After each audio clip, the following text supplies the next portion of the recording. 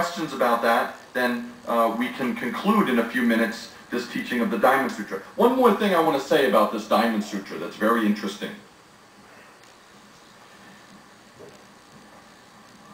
The Diamond Sutra is not the words on the page.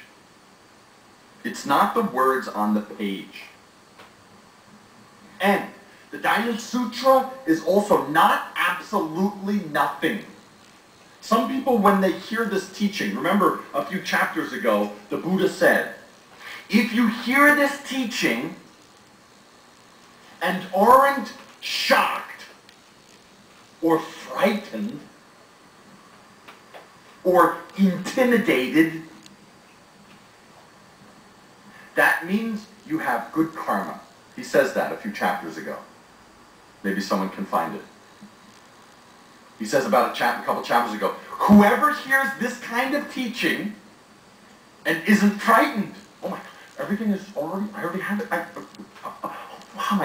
Whoever's not frightened or alarmed or shocked or disturbed or confused too much by this, that means you have good karma. You realize something. From many lifetimes of practice, already your mind is prepared for this. And he says, you can't experience that. All of you, I don't see anyone jumping out of the situation here or running for the doors and screaming, pulling your hair out. Oh my God, this is too frightening to comprehend. Dude, I can't handle it. This is over the top, dude. No one's doing that. So that means from many lifetimes you have prepared your mind for this truth. That means you have approached this truth through many lifetimes of practice. The Buddha says that. Some people do hear this and go, nah, that's not real religion. Nah, that's all spacey, useless, intellectual stuff. But many of you have remained in the room until now.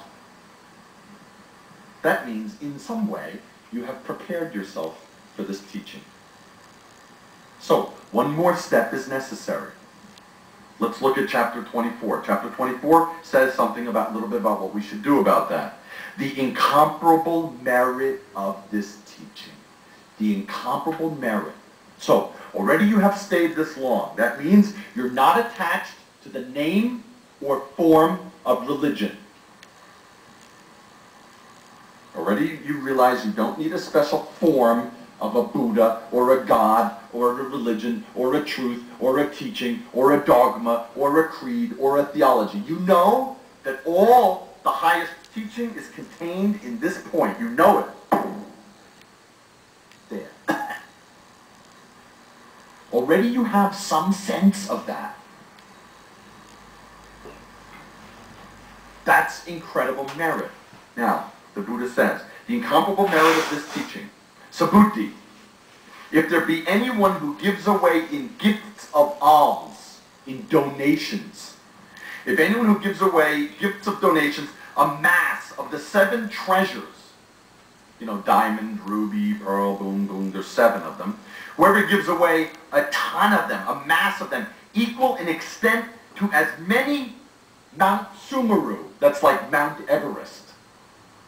Whoever gives away that much, 7 Mount Everests, let's say, of diamonds, and pearls, and this, and boom, boom, boom, as there would be in 3,000 galaxies of worlds, if there's one kind of person who gives that much, that's more than Bill Gates, times 1 billion. That's Bill Gates' amount of money